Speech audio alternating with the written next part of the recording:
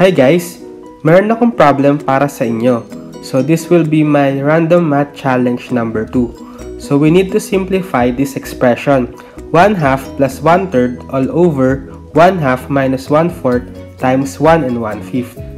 So pwede nyo munang i-pause yung video at saka nyo sagutan, and then after nyo masagutan, saka nyo panoorin yung solution ko. Okay? So try to solve it first. Ready? Go!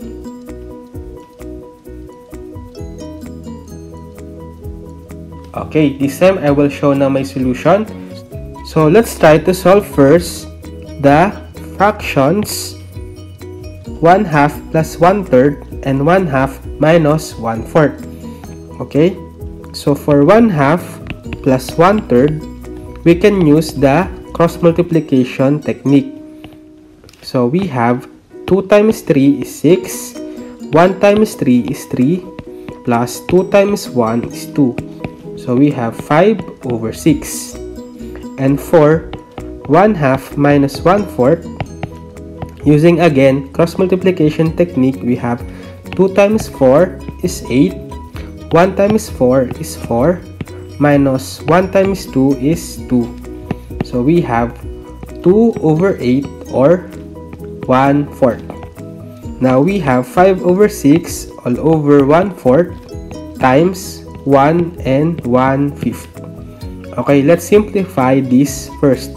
So since fraction also denotes division, we can divide 5/6 by 1/4. So we have 5 over 6 times reciprocal ng 1/4 is 4 over 1. So may makakancel tayo sa 4 tsaka sa 6 na common factor nila na 2. So yung 4 ay magiging 2 na lang, and then yung 6 ay magiging 3 na lang. So we can multiply now. 5 times 2 is 10 over 3 times 1 is 3. Then multiplied by 1 and 1/5. So since meron tayong mixed number na 1 and 1/5, convert muna natin siya sa improper. So we have 5 times 1 is 5 plus 1 is 6. So we have 6 over 5. Okay? Now let's multiply them. So may makakancel tayo na common factor ng 3 tsaka 6, which is 3.